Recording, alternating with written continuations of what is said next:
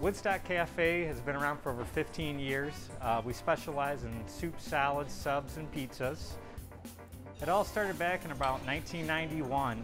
I was selling grilled cheese sandwiches in the Grateful Dead parking lot. And back then you sold grilled cheese sandwiches just to make it to the next show. We kind of just fell into this. This is us, this is who we are. We enjoy good live music, we enjoy peace, we enjoy love. And going out to eat should be one of those things where you can incorporate all of that.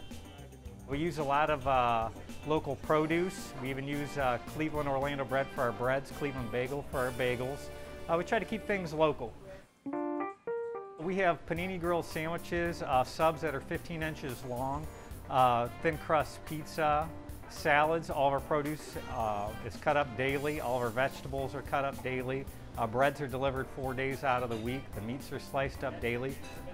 We use Boar's Head deli meats and cheeses, so it's the best. We try not to put any additives or any preservatives in any of our products.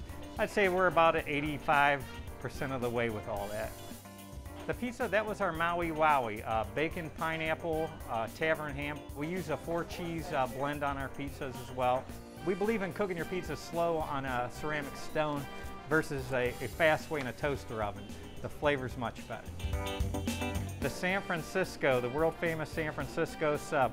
That's our spicy Italian sub. We actually use Bertman's, Cleveland's stadium mustard on that as well. All of our subs and sandwiches are topped with psychedelic sauce, a blend of oils and vinegars. And that's what makes the sub.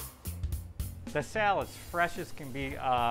We have the same people come in every day for a salad. We even have one named after our old mayor that used to be here. This is a real popular item, as well as the chicken salad. That was a Woodstock, New York recipe that a chef out there shared with me for here. Tarragon dill, pecans, dried cranberries. We offer a wide variety of coffee. If you love espresso, we have a really great dark roast of espresso. We can make lattes, we've done pour-overs, specialty iced coffees that people like.